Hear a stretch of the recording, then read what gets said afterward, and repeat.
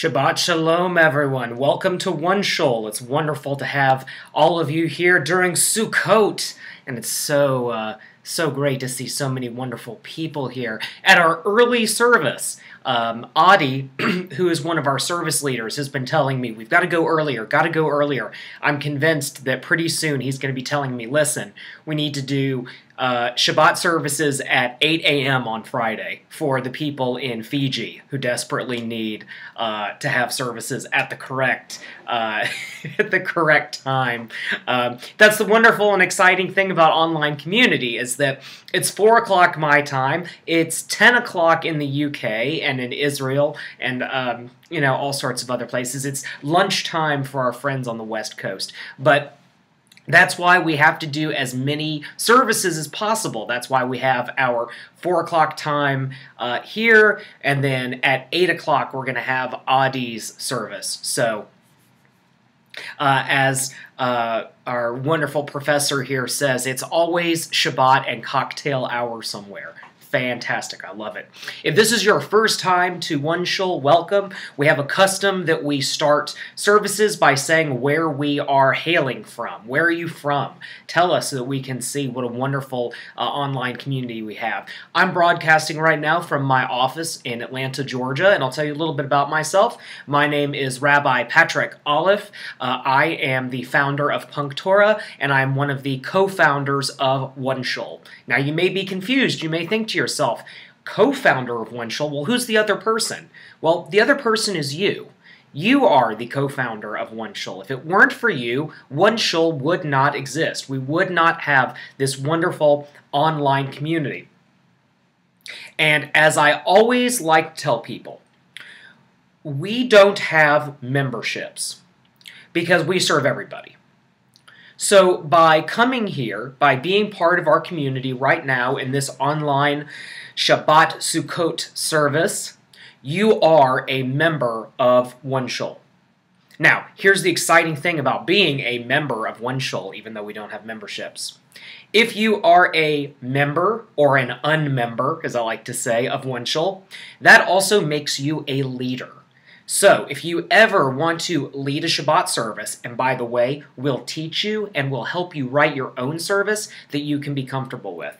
If you ever want to lead a service, if you ever want to teach a class, if you ever want to host a chat, maybe you're not interested in academics and you're not interested in leading a service, but you just want to chat with other people and you want to start some conversations.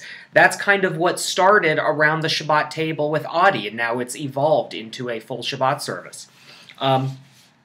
If you are interested in writing, if you're interested in making YouTube videos, if you like music, art, whatever, there's always a service, or there's always a purpose for you here at OneShul. And let me tell you something, because Jenny just brought it up, saying, I don't feel qualified, right? None of us are qualified. Because think about what it means to lead a service, right? It means that somehow you magically talk for God, right? It's all on you. If you screw it up, everyone's going to know and you're going to be disqualified from Judaism, right? Wrong. Of course not. We're a community. We care about each other. You know, I talk to Adi probably every other day. You know, I talk to Carl once a month. I don't talk to Diane nearly as much as I should. And there's more of you here in the chat room that I would love to talk to with more often. Any kind of sense that you may have about, oh, I'm not qualified, I shouldn't be able to do this, I'm not allowed, I'm going to sit in the back of the room and watch it being done because I want Judaism done at me. This is the wrong community for you. Right? There are thousands of synagogues in the world. This one is the one where you get involved. And that's the rule. That's the rule. You come here, we're going to get you involved. And you don't have a choice. So, let's go on ahead and get started. We don't have a Siddur for tonight's service. It's a very music video-oriented service. Everybody's been really enjoying those services when I do them, probably because I have a poor singing voice. They don't teach you to be a particularly good cantor when you go to rabbinical school. So instead, I supplement with YouTube videos. So we're going to have a great service. There's going to be lots of YouTube videos. Some of the prayers actually will show up on the screen. You'll be able to sing along. If not, I promise you'll do fine. You won't get lost. And there's going to be lots of great discussion, lots of great opportunities. And I just want to mention where everyone is hailing from, because it looks like we've got a cool mixed bag of people tonight. So Eugene, Oregon, and actually I'm going to be going to Oregon very soon, and I'll tell you about that at the end of services. LA, Virginia, let's see, Paris, Ontario, North Carolina, New York, Halifax, Mississippi, New Orleans, Philly, or the suburbs of Philly at least, Villanova, Florida. Let's see, where else have we got? Okay, so Atlanta here, all kinds of different places that people are hailing from. So thank you so much. Thank you so much for being here. We're going to get started by doing a little bit of Kabbalat Shabbat. This is one of my favorite songs. It's Shiru Ladonai. And this video actually comes from the Princeton Minyan Zamru. So they're an independent community just like us. And this is a video that they made basically to show off what their community is like. It's really great. It's karaoke style. I encourage you to sing along.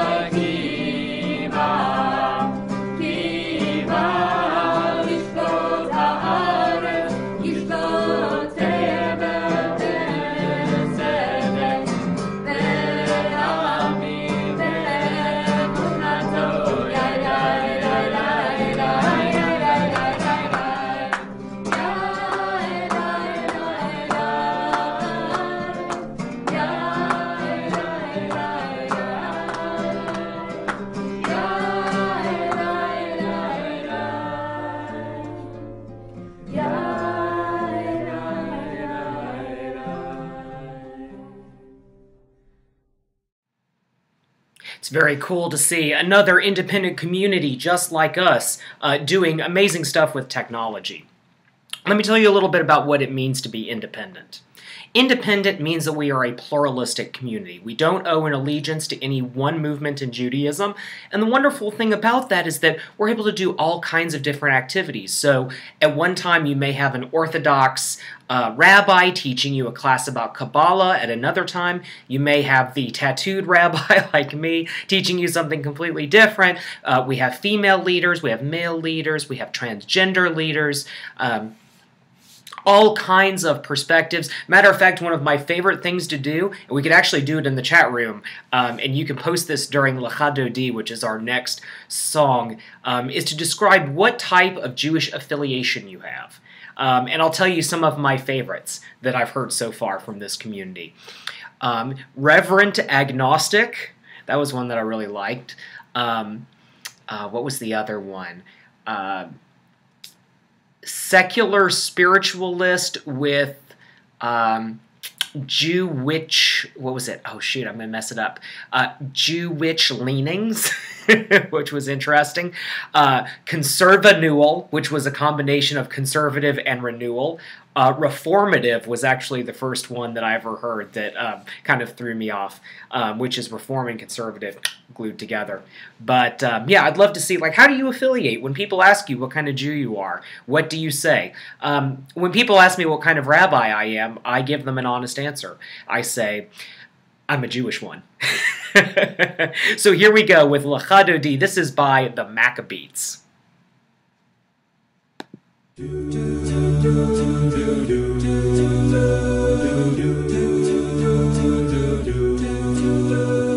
Shama v'zachor b'dibur echad yishmi'anu kelam yuchad Hashem echad u'shemo echad l'shemu l'tiferes v'lisila Lecha Dodi likras kala b'nei Shabbos nekah below.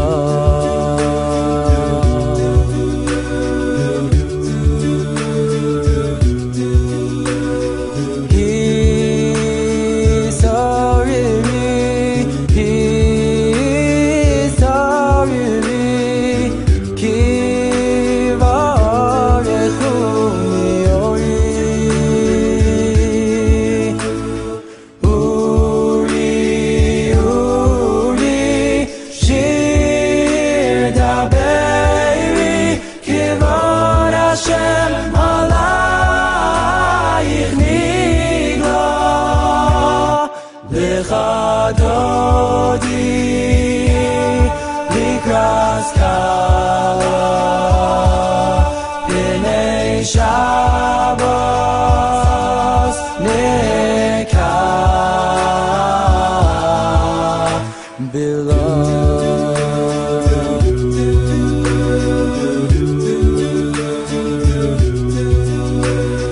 Boi v'shalom atar ezbala gam v'zivot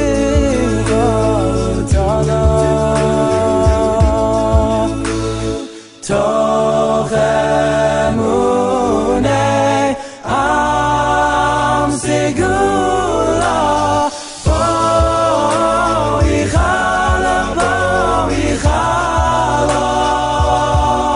Lecha Dodi likras kala b'nei Shabbos nekah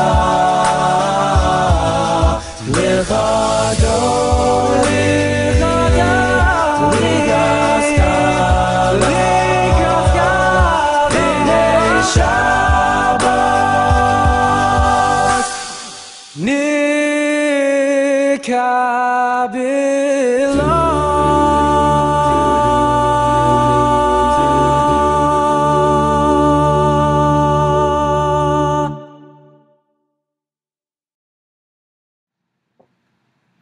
Absolutely love that version of Lecha Dodi. Let's see what everybody has to say here about what kind of Jew are you. Well, Alex says, raised conservative, non-observant for 20 years, Torah-based, independent-thinking Judaism. Awesome. Carl says, I'm a liberal classical reform Jew going through a conservative conversion. Very cool. So basically, you are an interfaith marriage at that point within yourself. Just kidding. So Darian says, a blend of conservative and Reconstructionist, kind of goes with the flow. Jenny would be a Reconstructionist if there was a community near her, but she calls herself Reform because that's the easiest thing to kind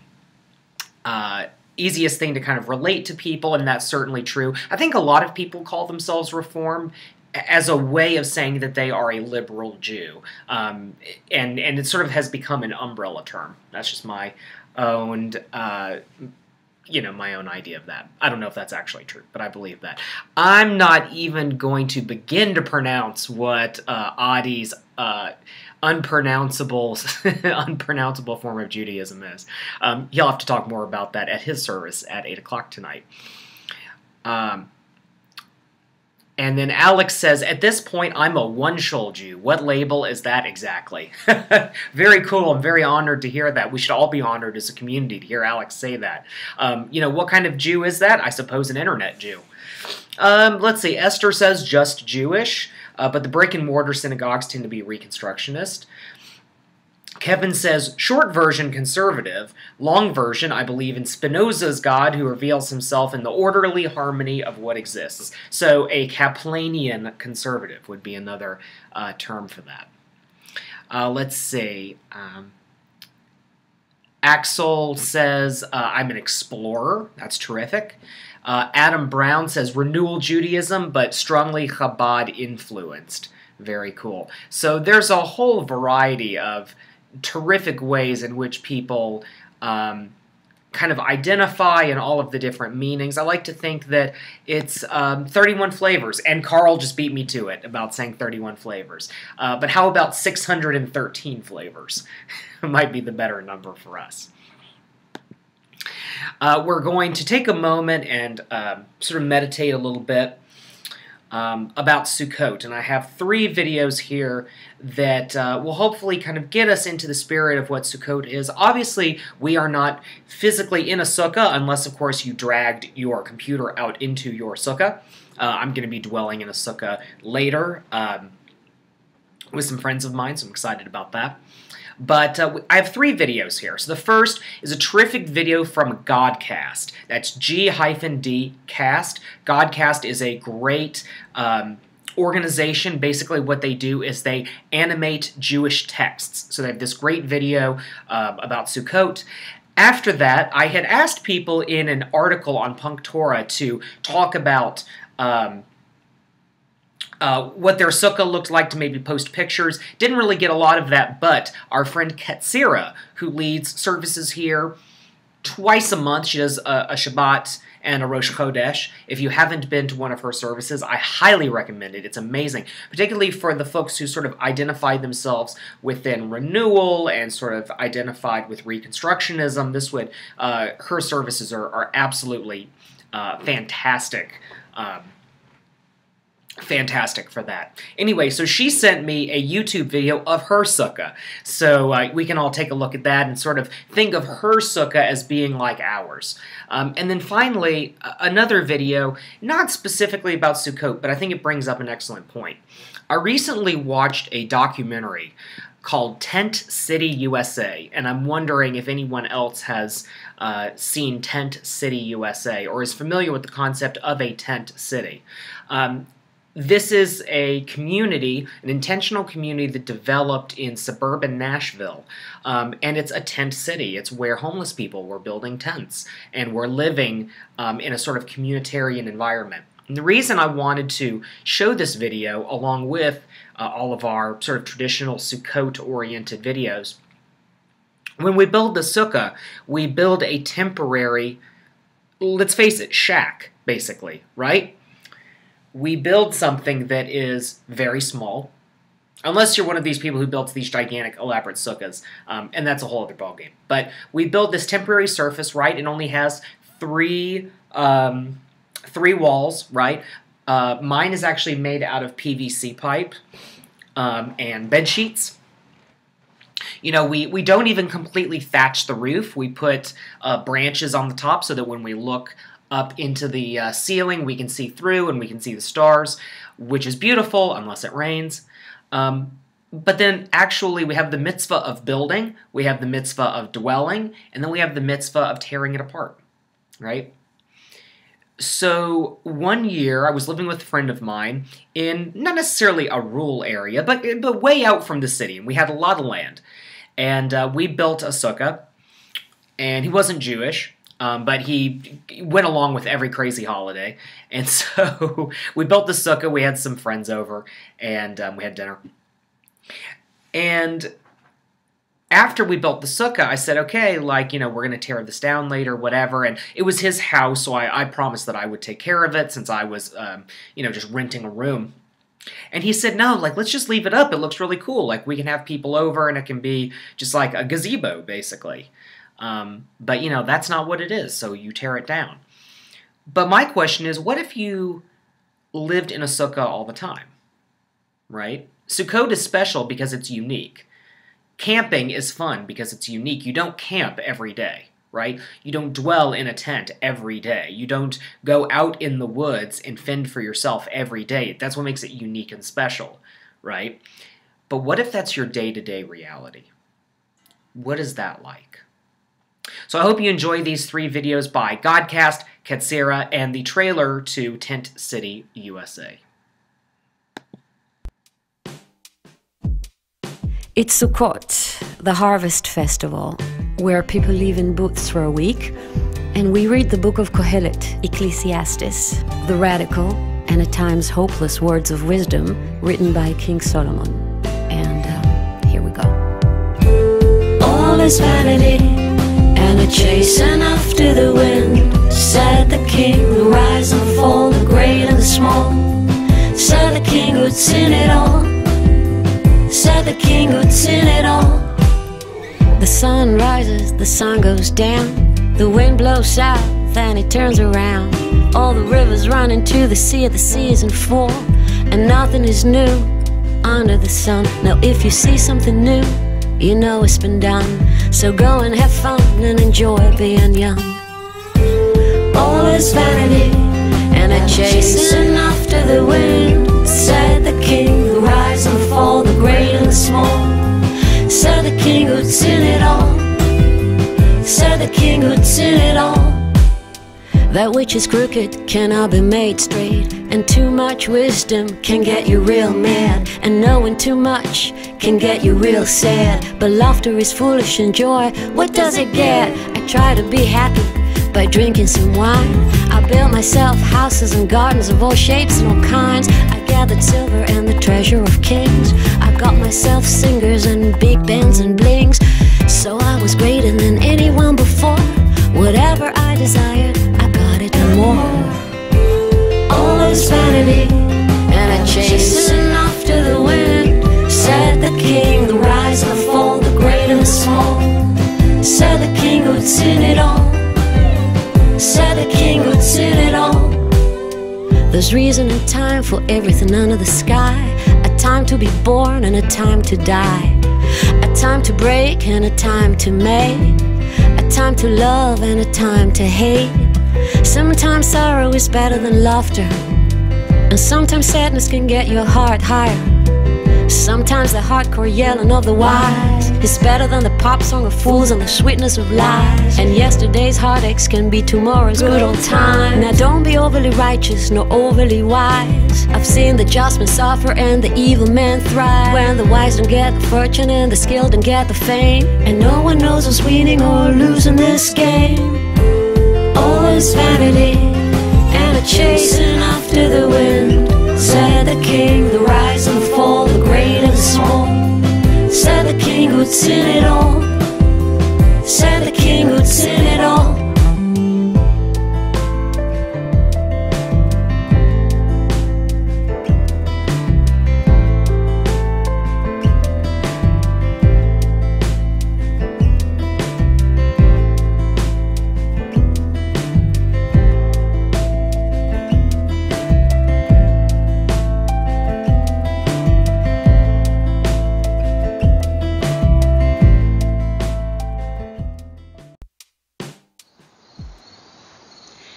Hey, this is Katsira. Welcome to my Sukkot tour 5774. It's a couple of days before Sukkot, and I have just finished building my sukkah.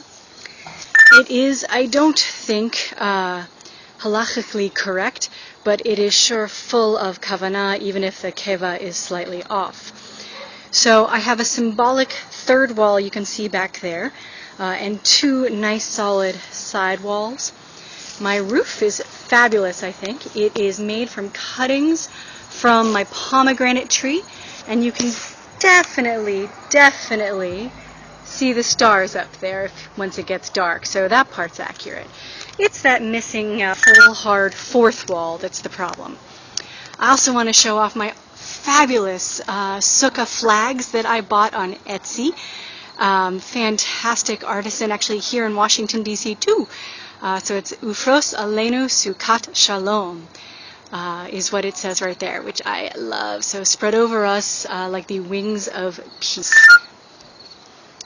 So that is my fabulous sukkah this year, and I'm excited because it's actually tall enough for me to stand in this time. And it's also facing, sort of, kind of east this year. That was something I wanted to do since I come out for prayers in the morning. I really wanted to be able to face east in the sukkah a little bit more easily. And as you can see right there, that is also my fabulous beehive, which I also very much wanted to be able to see from the sukkah this year. So, Chag Sameach to you as you begin your Sukkot preparations. And I'll close off with as close to the beehive as is possibly safe.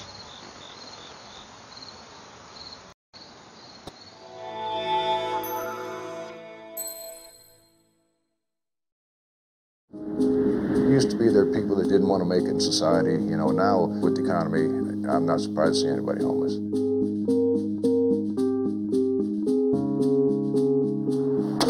We have to chop wood so we can keep warm.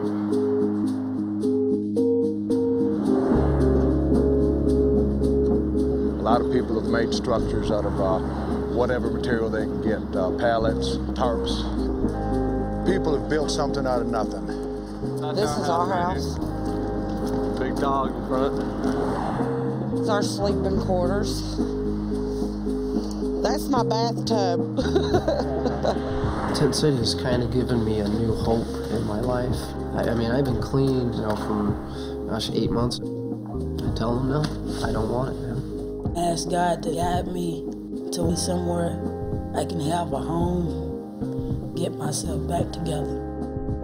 I've been able to get a tankless water heater, propane water heater. Hopefully the first part of the week we'll be able to take hot showers here. When I had nobody, I could turn to the people in Tent City. Tent City's my family. We declared this morning at approximately 9:30 a state of emergency. We've got to find new land because this is gone. We have 120 people who are scattered. Where the hell are they going to go? Water in first, guys. You're really going to need the water. I might have lost my home and everything, but I still got my family with me. I know that you guys already know that there's an open seat on the Homelessness Commission, and there's going to be an election for the homeless community. I think it would be a good idea if one of you filled that seat. We're trying to keep Tent City open and see if we can get as many people, as much help as we can. This is important because it's the first time you've ever had a say. It's your chance to exercise your voice.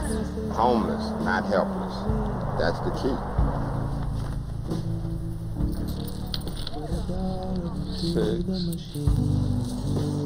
We don't have wedding rings, but I'm saving up the money. I got about $72, $73 saved up for it. I didn't think it would have been this hard. To have some central place that you can go where the basics are already given to you, it makes it a little easier for you to live and rebuild ourselves back up. It's tough, but it's not impossible. I'm not about to stop to help people that are still out there. They still need it. And I'm pretty confident that's the reason God took everything from me and put me down there. We're not asking for much. We bleed the same way, we cry the same way. We got things that we would like to accomplish. we could only get people in Nashville to realize we're people. Thank you. You're welcome.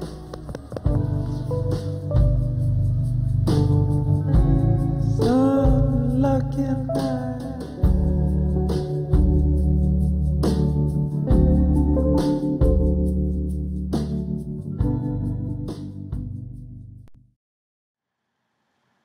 It's an amazing, powerful series of videos. Of course, we had Sukkot video by Godcast. Very honored to see Katsira's Sukkah, and then finally this trailer to Tent City, which I recommend everyone see that movie. I'm pretty sure it's either on Netflix or Hulu, one of the two, but you can look it up, and if you have a Netflix or Hulu account, do watch it. It's very powerful. And it looks from the chat room that we actually have a few people who have lived in cars or lived in tents and things like that. It's certainly not easy. I was very lucky when I did live in a car. It was temporary. And it was intentional as well. I was a musician, and I lived in a Dodge conversion van, and that was my choice. What happens when it's not a choice? And I think Sukkot, the social justice message of Sukkot is that we are called into living in a dwelling where everything is temporary. Its very existence is temporary. It's built so that it can be torn down. And what that means. What it means to be a permanent human being in a temporary world, in a temporary environment. And it's a powerful, powerful thing. So I hope that you'll reflect on that as you are dwelling in your sukkah, whether it is this sukkah, this Sukkot Shalom that we have created here in the OneShul environment, or a physical sukkah somewhere else, somewhere near you. We're going to have Shema together. This is a wonderful video that I found. This is a teenager who actually did this video for her synagogue. I hope you will enjoy this rendition of Shema.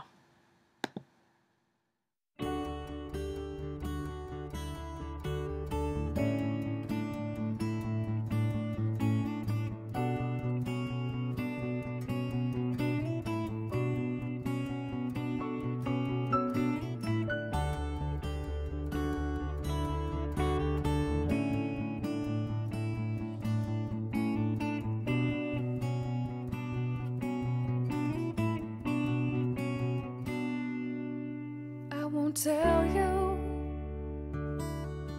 that he loves me. I won't tell you that he saved my life,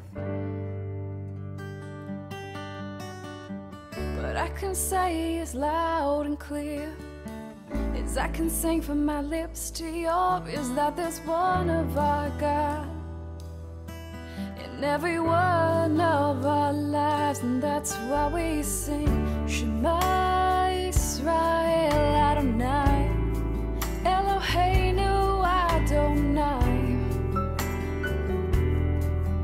Echad. Oh, and that's why we sing Shema Yisrael Adonai Eloheinu Adonai Echad. Oh, and that's why we sing.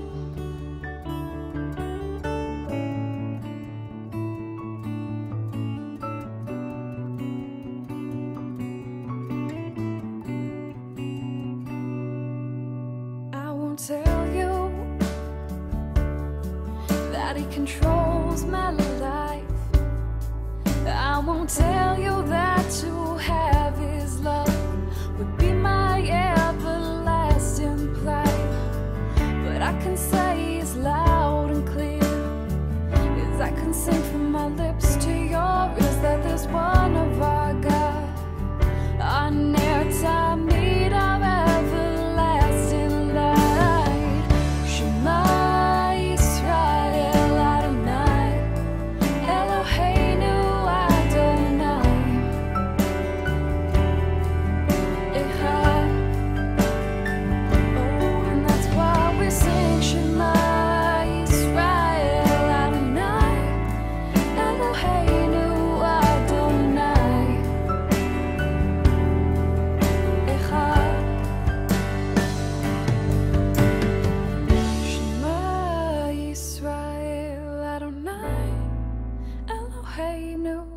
Adonai Echad. Oh, and that's why we sing Shema Yisrael Adonai, Adonai Eloheinu Adonai Echad. Oh, and that's why we sing Shema Yisrael Adonai Eloheinu Adonai Echad.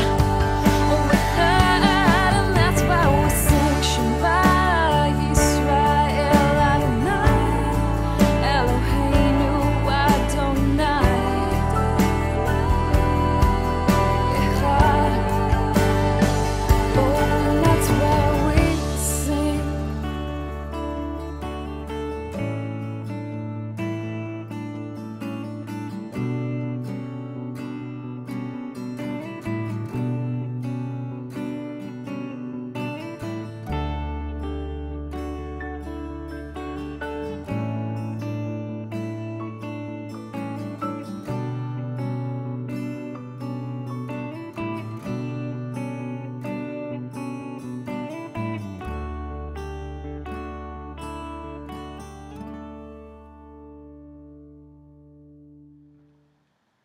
I want to bring us to the next piece of our davening, which is an alternative version for me of the Amidah.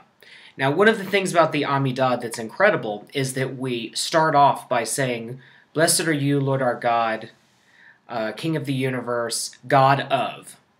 And then we mention all of the patriarchs of Judaism, and in a conservative or reform or other liberal-leaning community, you'll have the matriarchs as well. What's interesting, though, is what's missing.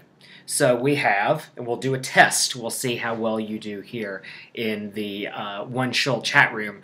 Who are the patriarchs, and who are the matriarchs, and who are the two people that are missing? You know, who are the two people that are missing? You don't have to list Abraham and all that, but who are the two people that are missing? Because the two people that are missing actually tells us a lot about what we think about our spiritual ancestors. Does anyone know? I'm going to give you 5 seconds to answer. And if you get it wrong, you'll get kicked out of Judaism, which is really easy. Let's see, Ishmael and Esau, they are missing, but technically they're not they're not part of our patriarchy exactly. They are part of the story, but they're not it. Okay, Adam actually nailed it. It's Bilhah and Zilpah. Okay, so they are actually Jacob's concubines, for lack of a better word, but they are the mothers of Israel, right? Instead, we have Leah and Rachel that are mentioned, because they are the actual wives, right? And Adam is excited because that means he gets to stay in Judaism. Wonderful. Otherwise, you'd have to live as a Unitarian Universalist, and that would just be terrible, right? I'm just kidding, of course. So these two women are missing, right? And it's kind of interesting that they're missing and why, and that's a whole complex story as to why they're missing. What I think is interesting about the Amidah is that we start our blessings by saying, "Blessed are you, Lord our God, King of the universe." Okay, that's sort of a given, right? And then all of a sudden we're talking about matriarchs and patriarchs. The reason that we do that, as opposed to saying, "Baruch atah Adonai Eloheinu melech haolam," and then saying the rest of it, talking about God and how great God is and all of the things that God does for us, we start by talking about ancestry. Now, you don't have to believe that that's a literal heredity ancestry, but it's at least a spiritual ancestry. I believe the reason that we do that is because their journey is ours, right? Their experience, the experience of those people that we read about in the Torah, is our experience. I personally believe that the Torah is a reflection of who we are. It's a mirror on who we are. It's a combination of law, poetry, story, moral quandary, I think sometimes it's puzzles, it's rituals, it's a lot of different things. And it's woven together in a way that doesn't necessarily make logical sense. But it's woven together beautifully, and the moral of it is that their journey is ours. We start by saying Elohei Avraham, Elohei Yitzhak, Elohei Yaakov, to remind us that in every generation we have a responsibility to earn the right to say Elohei Avraham, Elohei Yitzhak, Elohei Yaakov. The way that we earn that right is simply by being alive. And that's it. That's why in Judaism we only focus on peoplehood and not so much belief, right? We focus on being together. That is the moral imperative, is being together, because they were together and their journey is ours. So I want to offer up this song that I think, for me, really kind of expands on that. And this is actually by Debbie Friedman, and it's a song about Miriam, who I think really exemplifies the prophet in a lot of amazing ways, and sort of the spirit of do-it-yourself and the spirit of taking control. So this is Debbie Friedman's ode or tribute to Miriam. It's Miriam's song.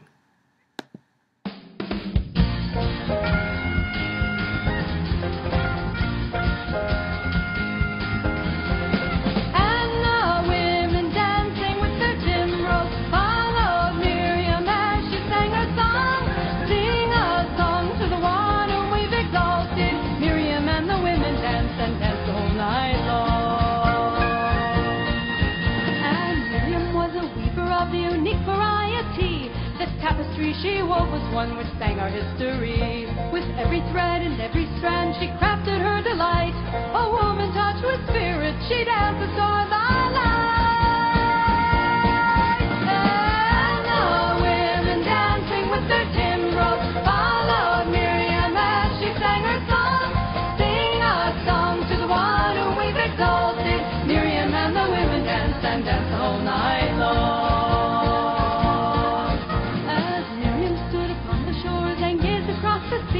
The wonder of this miracle she soon came to believe. Whoever thought the sea would part with an outstretched hand, and we would pass to freedom and march to the promised land.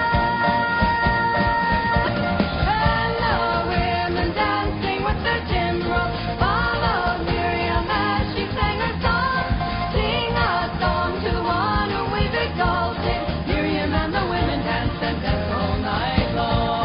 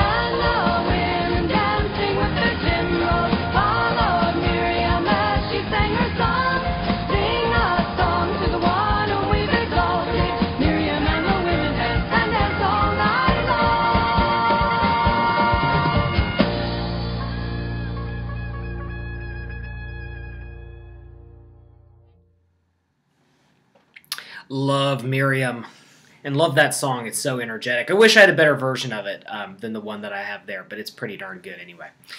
So I want to move now into Misha Berach. I'll give you a quick devar about Misha Berach, a quick drosh, actually would be the right term. So Misha Berach, we're actually going to do the Debbie Friedman version, so it's a Debbie Friedman double dose. The Misha Berach is the prayer for healing, right? And we treat it the same way we treat Kaddish, where we say the names of certain people, and we hope for healing for those people. I'd like to offer this idea that one of the most dangerous phrases that exists today, the one that gets you in the most trouble, the one that is the most difficult to say, the one that has the most consequences on ourselves and on the rest of society is, I need help. I need help. I think those 3 words are possibly the most dangerous words you can utter now. And the reason that I think they're so dangerous is that they're very loaded. If you need help, it's because you did not do a good job, because you did not live up to your responsibilities. You are a leech. You are someone who is taking advantage, right? Or you're a helpless victim. And everyone needs to not only help you, but do everything for you, right? If you ask for help once, then you always need it. That there's no such thing as temporary. And that we should be judged for that. We should be judged for needing help. I think that asking for help is a very dangerous thing to do. And I think that's why a lot of times we're afraid to ask for help. Mishaberach is a very simple way to ask for help. We're asking God, and we're asking all of us here in community to pray to God for healing of mind, body, and spirit. And I want to challenge you to be comfortable not only to say the names of people that you know who need healing, but also to say your own name. And I'm going to put my money where my mouth is. About 3.5 hours ago, I was at the eye doctor. I need new glasses. It's been a while since I've gotten my eyes checked. And the doctor, the optometrist, discovered something in the back of my left eye, which you're seeing is my right eye, but it's actually my left eye. I have some kind of something. They're not exactly sure what it is, but it's basically a membrane that's on the back of my retina. And he's not exactly sure if that's what it is. It could be something else. But I discovered it because when I cup my right eye, whatever I see, whatever is in my vision, comes in and out. It sort of appears and then disappears, kind of like this. And it's because it's kind of like taking Vaseline and putting it on the lens of your glasses. Only it's in the back of my eye, where my retina is. Hopefully it'll be okay. Actually, we should hope that it is the retinal membrane, because that's actually easy to deal with. You either have surgery to remove it, and then you have to have a second surgery to remove the cataract that's going to end up happening after they do the surgery, which is, it's just a racket, but what can you do? That's the way your body is built, and you know, it is what it is. So it's either 2 eye surgeries, there are drops that will hopefully help, or I just don't deal with it. And most people don't actually deal with it. The tricky thing is that if it is the membrane, this is something that really just happens to old folks, right? So this is something that happens to, I think it's 8% of the population over 60 years old. Well, I'm 30, so I knew I was sort of ahead of my time. My mom would say, you know, you're an old soul. I was hoping that that was not what put me ahead of my time. But I'd like to ask to be on your Misha Berach list, if you have one, to please pray for me. Because it's all going to work out fine. Either I'm going to do the eye drops or I'm just going to deal with it, and it just means I'm going to see squiggly lines in my left eye for the rest of my life and whatever. But what if it's worse, right? I mean, there's that much chance, but there's that much chance because there is a chance, right? So please pray for me and wish me the best. And I would like to encourage everyone here in the chat room to please include the names of people that you know who are in need of healing today.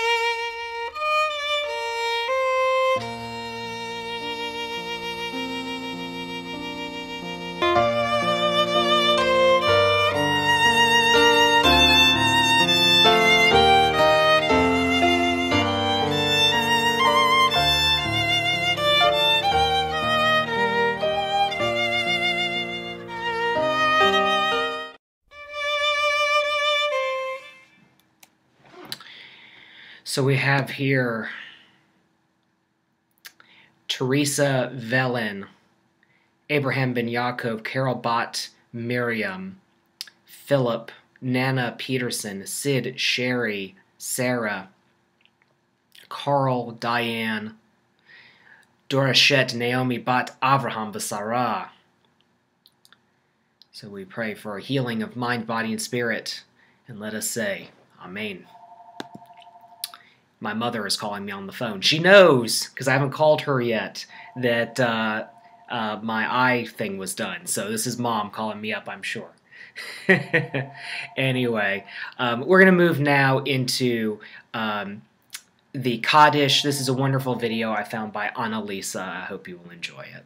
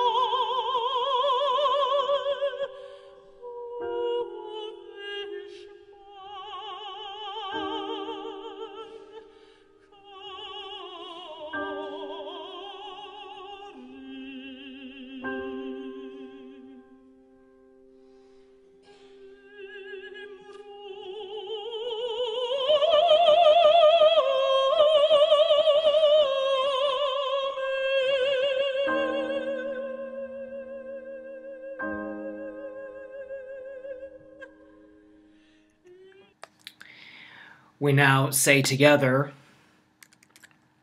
the Kaddish, and I invite anyone to put the name of someone if you're observing yard site or you're in the Shoshim period of ritual mourning, to include Kaddish, and we will say it together. If anyone needs help, I'll post a link in here. There you go, and you can say Kaddish along with me.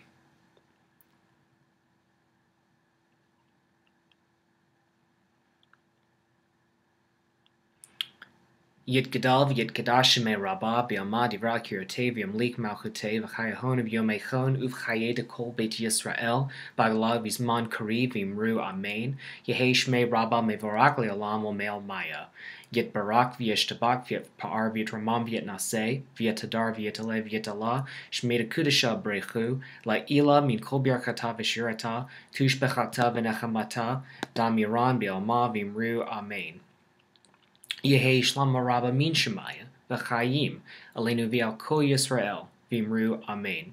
Osei shalom b'mramav, hu ya'aseh shalom, Aleinu v'al kol Yisrael, v'imru Amen. May the world be renewed, may the world be holy, may we remember those who have passed, and let us say Amen. So, I have had such a wonderful time here with everyone at OneShul. I do want to make two really quick announcements, and then I have to head out. The first is that I'm going to be doing a speaking tour of Washington and Oregon. The dates...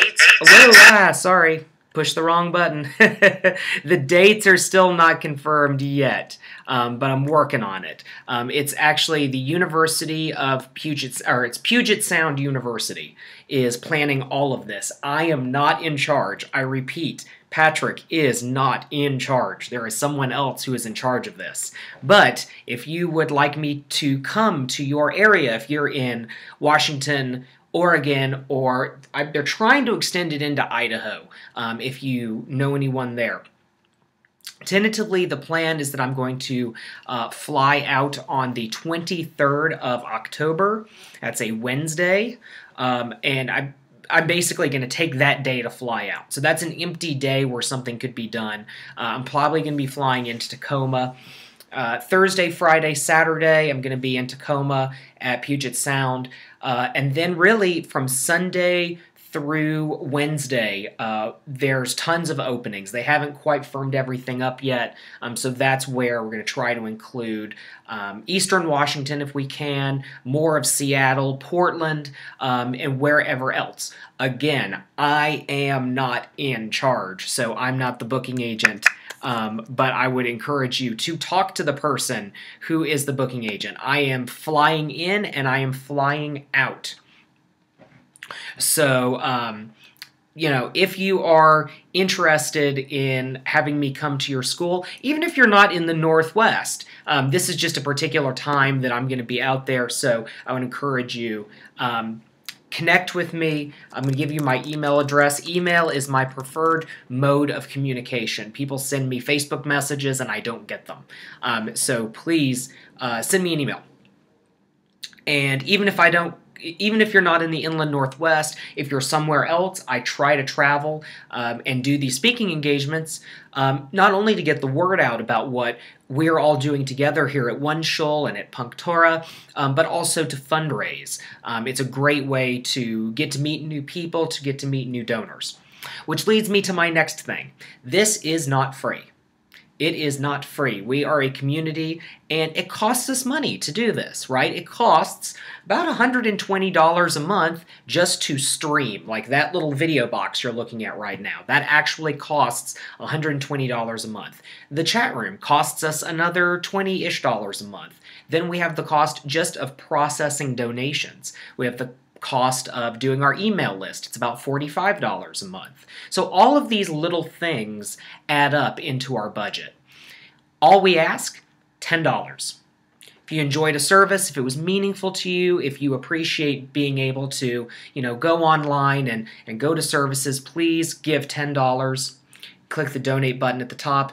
And last but not least, we have Darshan Yeshiva that just opened. So I would encourage you, definitely go to darshanyeshiva.org. We have some terrific online classes. It's our online yeshiva. You can train to be a lay Jewish spiritual leader. It's absolutely wonderful. So definitely go to that.